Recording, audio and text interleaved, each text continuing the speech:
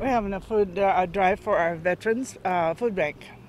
The food bank is going pretty well now. You guys are the first ones, I believe, here in Southern Nevada. The only ones in the state that has a food drive for our veterans.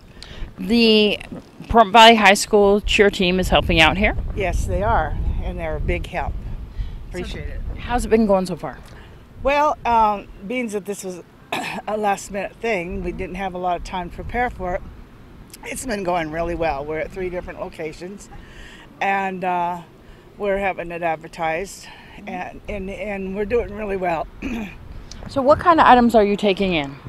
Non-perishables, things like spaghetti sauce, peanut butter, jelly, anything that's non-perishable.